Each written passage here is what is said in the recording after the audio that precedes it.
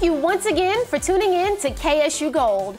This show is being brought to you by Kentucky State University's College of Agriculture, Food Science, and Sustainable Systems in partnership with the Frankfort Kiwanis Club.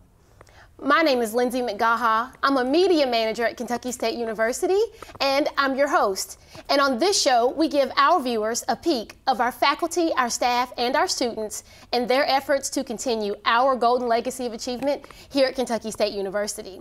On today's show, we're going to be talking a little bit about summer camps, and that's super exciting because we have Dr. Travella Free here in the studio with us. Thank you. I'm glad to be here. Yes, welcome to the show. And also, welcome to Kentucky State's family. Yes. You're pretty new to Kentucky State. Tell us when you started and what you do. I am very new. My first day on the job was June the 1st of this year, 2017. So right now I'm at about 3 weeks in. But I'm going to absolutely I love the staff here, and I think it's going to be an exciting opportunity for youth across the state. Well, welcome. Tell us a little bit about the programs that you're starting here. Well, primarily my role here is just to give leadership to the Youth Development Program coming from Kentucky State University. And with that leadership, I'm hoping to pull together the wonderful programs that we have here and share that with youth across the state. We've got an amazing, very talented extension professionals here at Kentucky State University, and I'm excited to work with them, and I'm excited to make a difference in the lives of youth across the state. Well, you work with 4-H as well. I do, that's correct. And that's a pretty common term, but a lot of people don't know what 4-H stands for and why it's important. Well, 4-H has been around for a very long time, and so 4-H really promotes the development of youth into productive, self-directing, and contributing members to society. And so 4-H is kind of like the outreach arm of the Cooperative Extension Program at each land-grant university system, as well as the U.S. Department of Agriculture. So there are 4-H programs nationwide, and 4-H is taking place just about everywhere in our schools, after-school programs, summer camps, just a lot of wonderful programs going on. And right now, there's about 8 million youth involved nationwide in the 4-H program. And then for Kentucky State alone, it's about 279,000 youth that participate in 4-H. And so 4-H has been around for a long time, but as you know, youth that participate in 4-H, they're twice as likely to do well in school, they're twice as likely to go to college, and 41% less likely to participate in risky behaviors. Well, sounds like a great program. It's got a lot going for it. What does 4-H stand for? Well, 4-H, if you look at the 4-H clover, it has 4 H's on it, and each letter stands for something. And so that stands for hands, head, hands, health, and if you break that down, and heart, I think it's exactly. So it ties into the 4-H pledge. And so each year during 4-H events, youth come up, they stand up, and they recite the pledge for the 4-H. And so you think about the hands to clearer thinking. That's just encouraging our kids to look at their critical thinking skills, managing skills, and then you have the heart piece, which we want our youth to be caring and compassionate for others. And then you have the hands to service. You can't forget about that.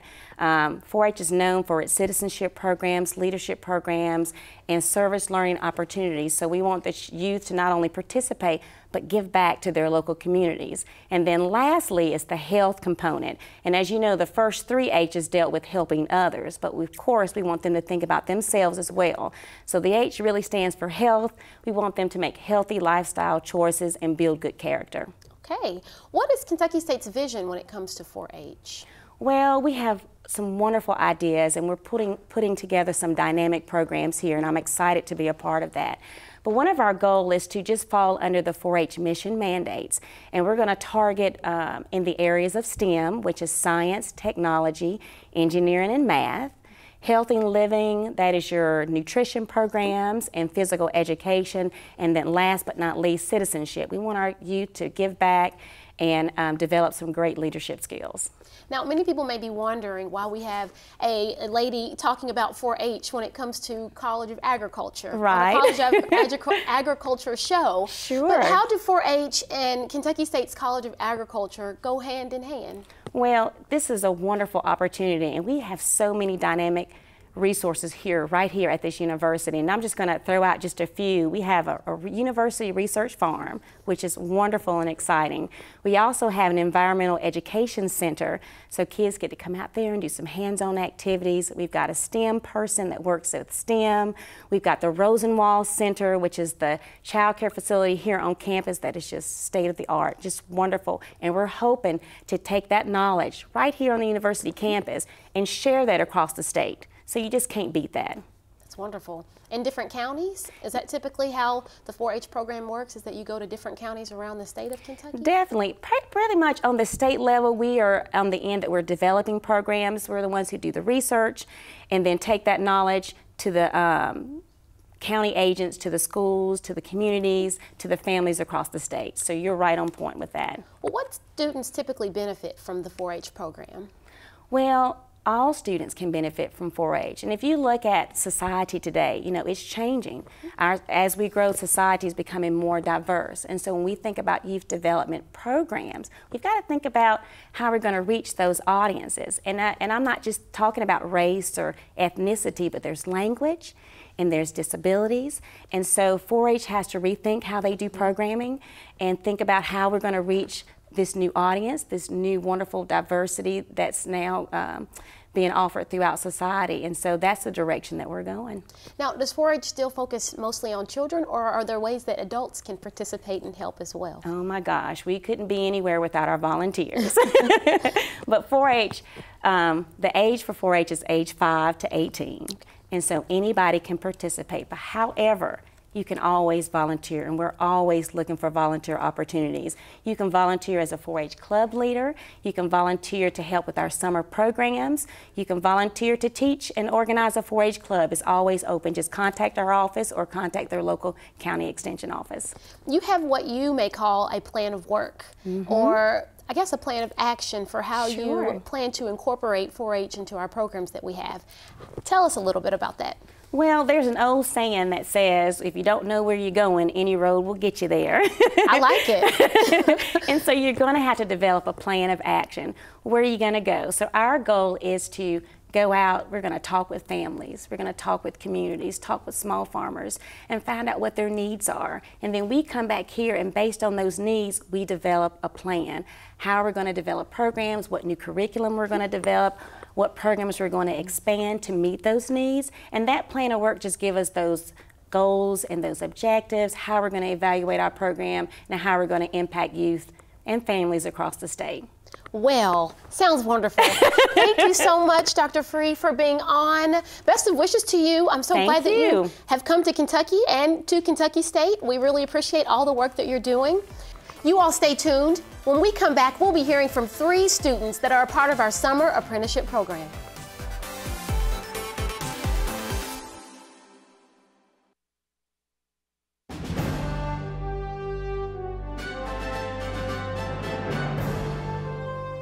Kentucky State University faculty and staff's research projects and programs have been awarded over $2 million worth of grants to further research in areas of science, math, agriculture, education, aquaculture, computer science, psychology, and sociology within this academic school year.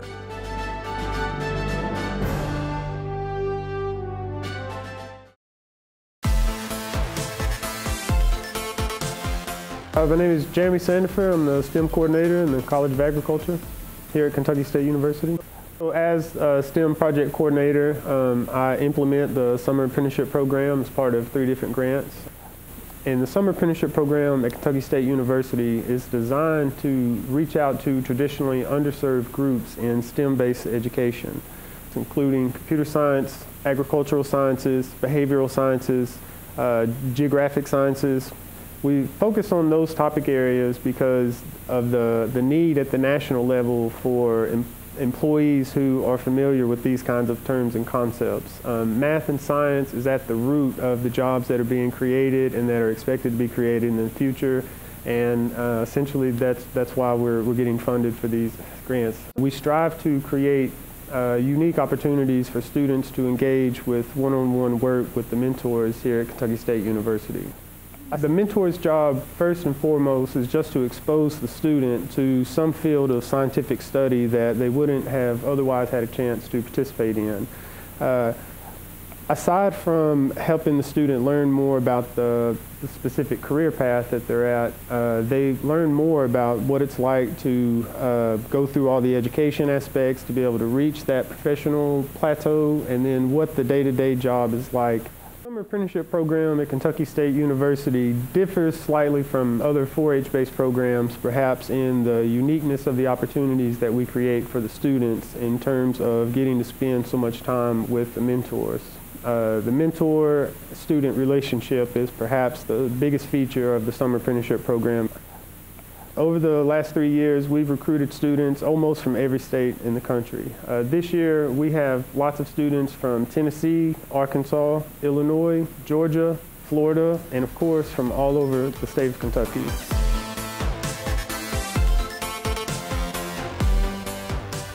I'm here with 3 ladies that are part of the Summer Apprenticeship Program. You all, welcome to the show. Thank you. So tell me this, you all get to stay on campus. Is this your first time staying on a college campus? Yes. How's the experience been so far? It's been actually pretty good. It's so fun. So like getting to stay on the campus, it really shows you what college is really going to be like. You know, waking up, having to go places, washing your clothes, eating in the cafeteria. So yeah, it's a lot good exposure. Good. So you all get mentors. Now, one of the things that's so important about this program, that I think one of the reasons why they created, was because each student gets a mentor and you get to learn about a specific field of study. Tell me about your mentor and what you're learning. Okay, so I work with Dr. Kumar, Christy, and Cora Teets. So we are doing studies on tilapia. So we make different feeds. We have 3 different feeds. We have a regular commercial feed, we have a black soldier fly feed, meal feed, and then we have a black soldier fly plus the oil feed. So we're comparing our experimental feeds to the control feeds to see if the growth is the same. So like that, and it's been pretty cool. Really? Have you learned anything so far? Yes, I learned that nutrition is very important. You know, it's not all about just humans getting nutrition, but it's also important for the animals to get, the aquatic species to get nutrition too, so that's pretty cool. All right, well tell me about you, Jakia. I work with Dr. Webster and Marty, and our department is bees. So recently I've been dissecting bees, but we learned a new method. Instead of checking for spores by dissecting and getting the midgut, we take about 20 bees and we mush them up and pour the liquid into a bowl. Oh, wow. That sounds exciting. It gets pretty stinky. Does it? Yes. So have you dissected them before? Yes. Did you run into any trouble with those nails? I would think that would be kind of hard. It was helpful actually, because it wasn't, like, I wasn't as close to the bees, so that was good. And what about you, Deja? Well, I work with Professor Smith, Professor Browning, and Dr. Molina. And right now we're working on voice deception, and it's where we ask students whether or not a voice is male or female, and we see if we can fool them or not, basically. Have you been able to fool anyone? Yes, actually, I did my part yesterday, and based on the data we got back, I fooled quite a few people, which was very good. Wow. Have you all ever done anything like this before? No. It's the first time. Do you think it would encourage you to kind of go into this field after, after going to college or going into college, either way, or finding a degree in that field? Well, I'll never say never. I have things that I definitely want to do, but things do change, so I'm not going to say I'll never do this because it's very interesting. So, yeah, it's something to really look forward to. Now, you all have gotten an opportunity to travel different places, too. Tell me about some of your traveling experiences. Nothing is really around Frankfurt, so we really drive either 45 minutes, an hour, 2 hours. The longest drive was to Mammoth Cave, and there was like 2 hours and 10 minutes. So, wow, yeah. How did you all enjoy Mammoth Cave? It wasn't what I expected, but it was fun. Okay. It was freezing and it was bugs everywhere. But it was pretty cool though. Like, I've never been underground so far. It's kind of scary. We went to Toyota. That was cool. Seeing how they make the cars and different parts. So that was pretty interesting. We went to a garden. Canoeing on the river. That was so much fun. Really? Oh Did anybody fall out of the canoe? No. Thank you, God.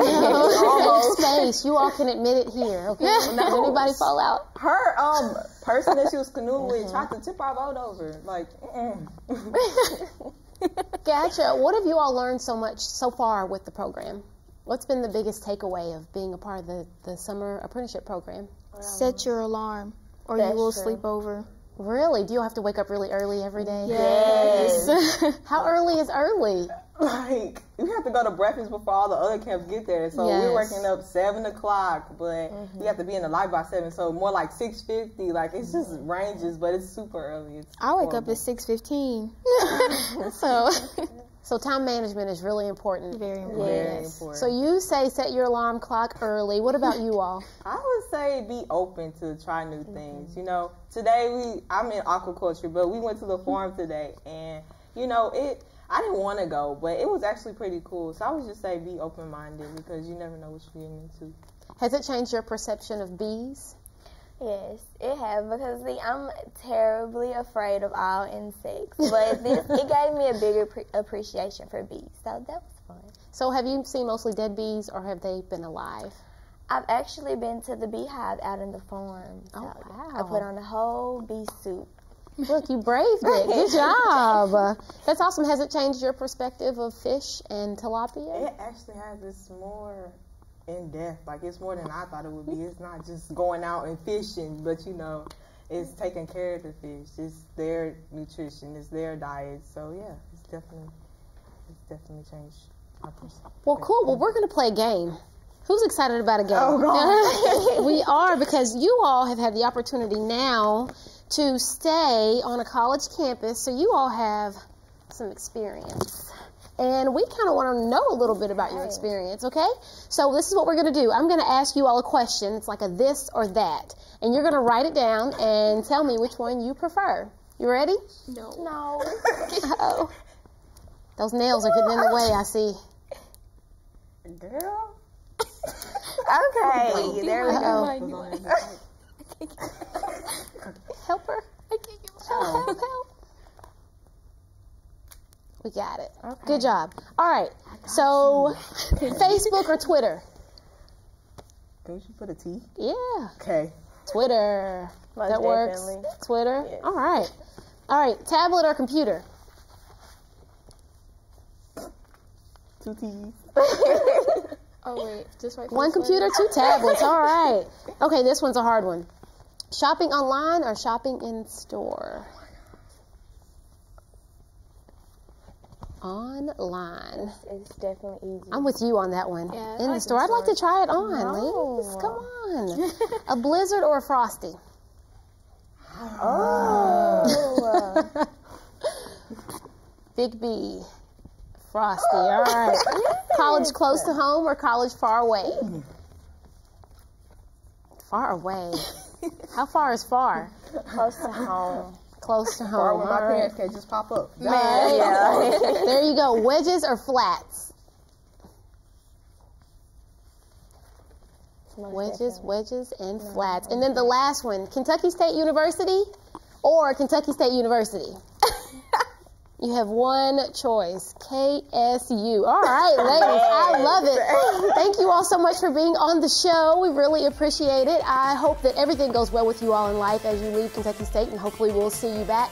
When we come back, we'll hear a little more about our 4-H summer programs, and we'll hear from Jamal Jackson, our head men's basketball coach.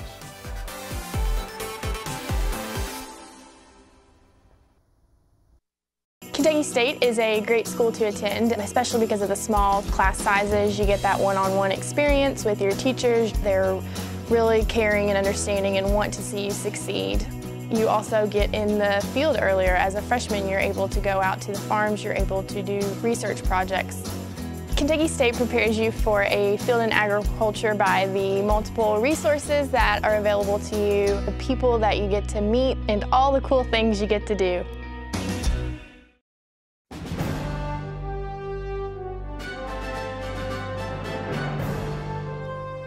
Kentucky State University is among the top universities in the South, according to recently released 2017 U.S. News and World Report College Rankings.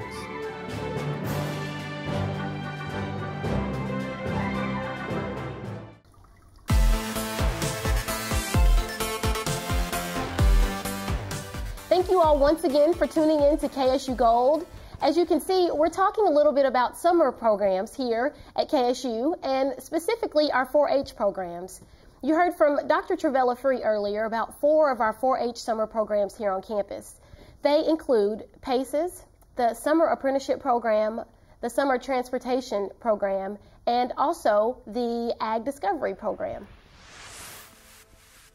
The Summer Apprenticeship Program is a 3-week residential program that allows students to work one-on-one with a mentor.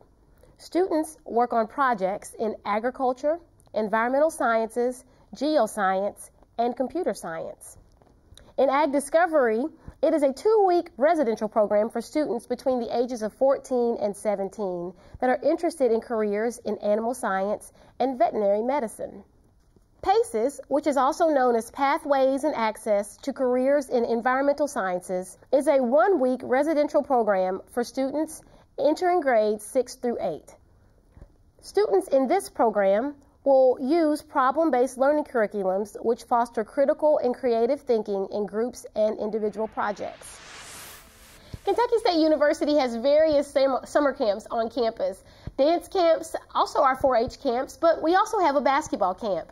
Which brings me to our next guest, head coach Jamal Jackson. Welcome to the show. Thank you. How are you? I'm doing well. So you're an alum of Kentucky State University. Tell us what year you graduated. I graduated from here in 2004. All right. So you're not new to Kentucky State, but you are the new head basketball coach. Tell us about your first year here. Well, we did a good job of laying the foundation and the groundwork for where we wanted our program to go. What kind of culture we wanted to build. Actually, today marks a year anniversary that I arrived last July, and with our kind of abbreviated summer that we had, we had to do a rush job on bringing in some talent as well as getting to know the players who were returning.